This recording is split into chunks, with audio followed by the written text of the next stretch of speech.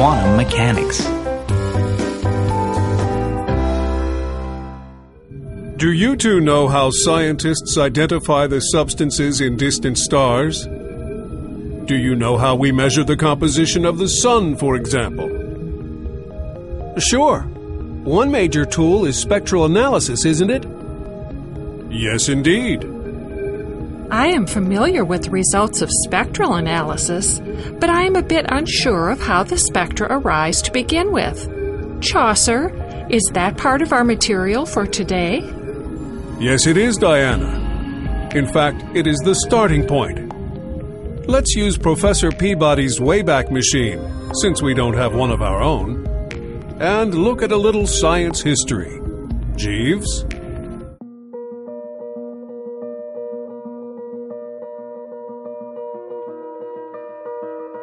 Traveling to the 1750s, we find that scientists were putting different substances in flames and passing the resultant light through a prism. They found that the hot gases given off by the burning materials emit different colors of light or spectra. For example, ordinary table salt generated a bright yellow spectra. Furthermore, not all the colors of the rainbow appeared. There were dark gaps in the spectrum. In fact, for some materials, there were just a few patches of light.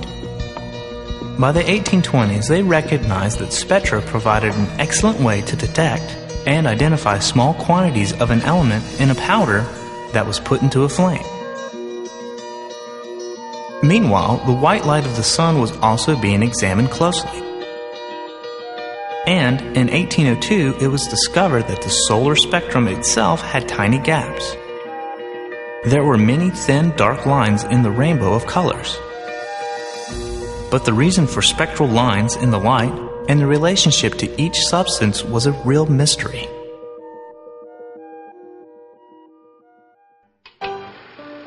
Traveling forward from that era to a little over 100 years ago, scientists were examining the colors of light given off by solid heated objects. They discovered that these hot solids gave off continuous spectra, and that the overall color of the light revealed the temperature of the object. Now, this was important because scientists realized that this discovery made it possible to measure the temperature of an object from a distance. They could measure the temperature of the sun, for instance. During these discoveries, they also noticed that some of the objects absorbed light extremely well, almost perfectly in fact. They were called black bodies because they absorbed virtually all the light that was shown upon their surfaces. These same objects also radiated almost perfectly, and as noted before, the temperature of the black body object determined the distribution of colors or wavelengths in the emitted light. This curve shows how much light of each color is emitted by a cool object. As you can see, there isn't much light, and what light there is mostly lies out past the red end of the spectrum, in the infrared. The figure on the right will show the different colors added together as we progress. Right now, only red light is visible. This curve shows how much light of each color is emitted by a medium temperature object. And the most light is emitted in the orange, yellow, green wavelengths. So now we add orange, yellow, and green to our cauldron of light on the right. As you can see, the combination so far looks yellow. This third curve is for a really hot object. Lots of light, and with most of it being emitted toward the blue end of the spectrum.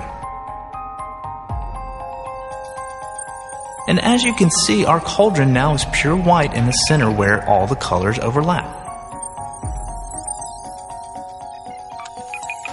A heated black body follows this color path as the temperature rises. A good example of blackbody radiation is the heat inside a kiln. Inside the kiln, electromagnetic radiation, light and heat, exist in a form of standing waves. Waves that, like the vibration of a guitar string, are attached at both ends. The ends of the standing waves, like the ends of a guitar string, do not move. They are anchored to the sides of the kiln. And many, many waves exist with varying wavelengths of color.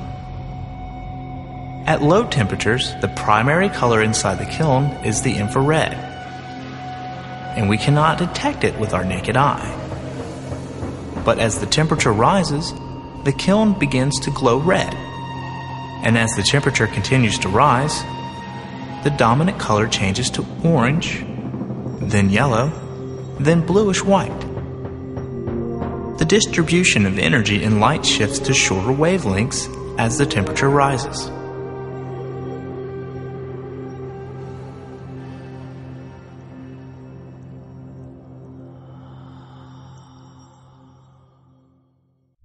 But there was a problem. The scientists expected the distribution of emitted light to continue to the increase at wavelengths toward the ultraviolet end of the distribution. It didn't. Instead, there was less and less light given off as they were further and further into the ultraviolet. This was called the ultraviolet catastrophe. But it wasn't a catastrophe at all. It was the beginning of something remarkable. A truly great scientist named Max Planck soon figured out a way to explain the observation. He concluded that the energy contained in the standing waves inside the kiln did not and could not possess just any and all different amounts of energy. Instead, the quantity of energy these standing waves possess had to be limited to a few specific discrete values of energy for each color. A standing wave of blue light, for example, can have energy equal to 0 electron volts, or 3 electron volts, or 6 electron volts, or 9 electron volts, and so on. In general, energy equals any whole number, n, times Planck's constant, h, times the frequency of light, nu, which for blue light is any number times 3 electron volts. But notice, blue light standing waves cannot contain energy equal to 1 electron volt, or 2 electron volts, or 4 electron volts. Realizing that energy could have only discrete values was the beginning of quantum mechanics. The energy is said to be quantized, and n, from the equation above, is called a quantum number.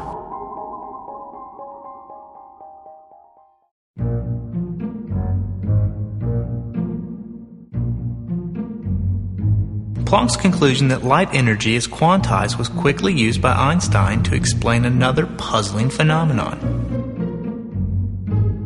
It was known that shining a light upon a metal plate can release electrons from the plate. But the light has to have a certain wavelength before a single electron is released. We can shine brighter and brighter light on the plate forever, but if the color isn't right, the electrons stay home. Einstein concluded that the light striking the plate had to be coming in discrete bundles, and unless a single bundle had enough energy to free an electron from its captivity, it would remain trapped. And as Planck had suggested, the wavelength and frequency of the light was a measure of the amount of energy each bundle carried. So while blue light packets might be able to free an electron, red light packets could not, no matter how many red packets hit the plate. But wait a minute. That sounds awfully like light is a particle and not a wave. And there are mountains of data showing light behaving like a wave.